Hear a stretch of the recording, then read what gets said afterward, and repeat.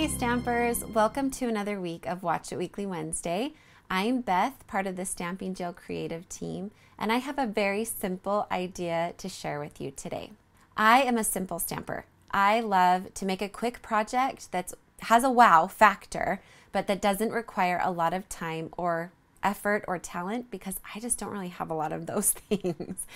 I love when we get a new designer series paper pack that has scenic designs in it. We have this new one called Meandering Meadow. This is an online exclusive designer series paper, and it comes in 6x6, and it has these beautiful scenes on one side of meadows that are watercolored. They have such pretty colors in them, but they're so beautiful. This is the hardest part of this kind of designer series paper, is you don't want to cut it up and ruin the scene because they're just so pretty. So when I saw this paper, I wanted to make a card that featured the designer series paper, which is right up my alley. I wanted to let the DSP do the work for me. So I came up with this card idea, let me show you, where I use the entire piece of the 6" by 6" designer series paper with very minimal stamping, and I just let that beautiful image do the work. The nice thing about our designer series paper is that it's double-sided. So on the inside of my card, you get this beautiful coordinating watercolor look without doing the work. You just let the DSP sing. So let me show you how I made this and give you a couple other ideas and tips along the way. I'm going to start with this piece of the Meandering Meadow designer series paper. I'm going to pull in my trimmer, and I'm going to cut this piece down to 5.5 inches, so it's like the size for my card. I'm just going to trim it off of the bottom because I want that beautiful scenic color at the top. So it doesn't matter where you cut it from, as long as it's the top or the bottom. For this idea, I just liked having the darker one. Okay, so first cut it off to 5.5, and then I'm going to turn it, and I'm going to score this piece at 1 5/8 inch. So just a little over 1.5. I'm going to do it on the left-hand side of my paper. So I'm going to score that, and that's going to be the front of our card. I also need to trim this little leftover piece because I want to use this on the card as well. And I'm going to trim it to 3 3/4. And then I'm going to have this little piece that I'm also going to use. So we'll set those aside for now. Also for this card, I have a piece of fresh freesia that is 4 1/4 by 5.5. This is going to serve as the base of my card. I have a piece of basic white that's going to go on the inside of my card that's 3 3/4 by 5 inches. And then I have a little piece just for my sentiment. So whatever sentiment you're using. I'm using this stamp set, Hope You Know. This is from our annual catalog. I found this stamp set recently. It's new this year, but I haven't really paid attention to it the last few months. This is an amazing sentiment stamp set. It's got a nice front sentiment that you can use, and then a great one to use on the inside of your card so that you don't have to write as much. That's what I use them for. But let me show you what I'm going to do with this. So let's put our card together. Really simple. We're going to take this little 3 3/4 inch piece by 1/2 inch that was left over from our designer series paper.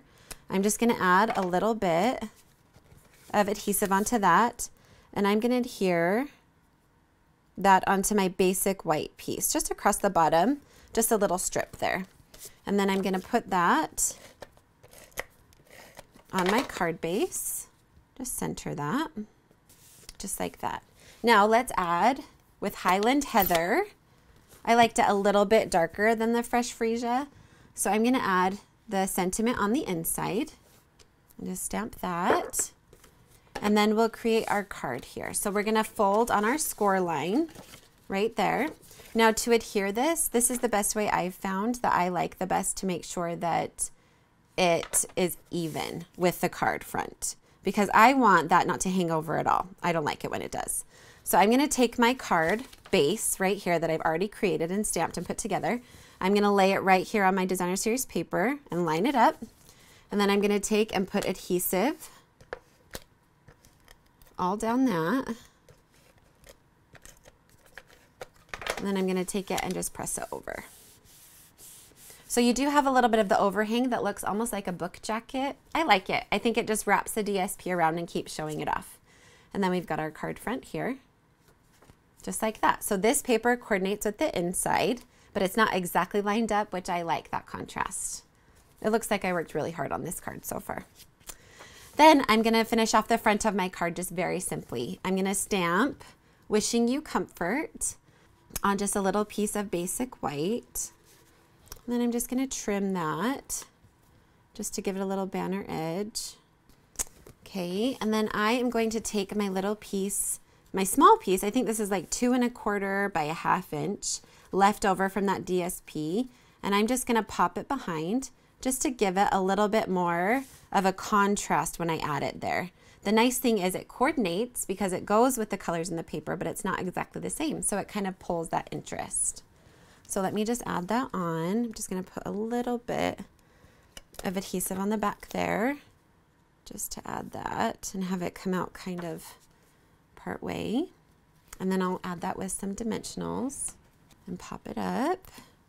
I'm going to put it on the darker part because I like the contrast of that purple watercolor there, just like that. And then I'm going to take a bow. I want to tie a bow, and I want to do this a double bow. This is kind of a fun technique. I'm just using our linen thread, and I'm going to take and just double it here. You could trim it right here at this point if you want to. I like to, it makes it easier for me. So I've just got 2 long pieces, and then you're just going to tie a bow with both. Now if it gets away from you and you can't keep them together, just don't cut it yet. Leave them together. Tie a big cute floppy bow. I just love that. It adds a lot of interest to your card, again, without too much work. And it kind of gives a lot of loops. It's kind of fun. Add that on with a glue dot.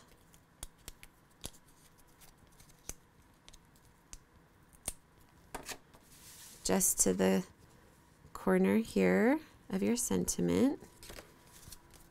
And then we will add just some little coordinating pearls. These colors worked really well with this paper. This is the Blooming Pearls. They're kind of iridescent, so they cover all of the different colors that are in the paper. And there you have it. Just a really simple card where you let the DSP do the work for you. Let me show you a couple of other ideas that I came up with using the same Meandering Meadow Designer Series paper. Here's this one. I went with a little brighter because I liked the pink in the sky and the flowers. I used that same stamp set, the Hope You Know stamp set. So hello friend, and you are the sunshine that brightens so many of my days. I thought that that saying went really well with this paper.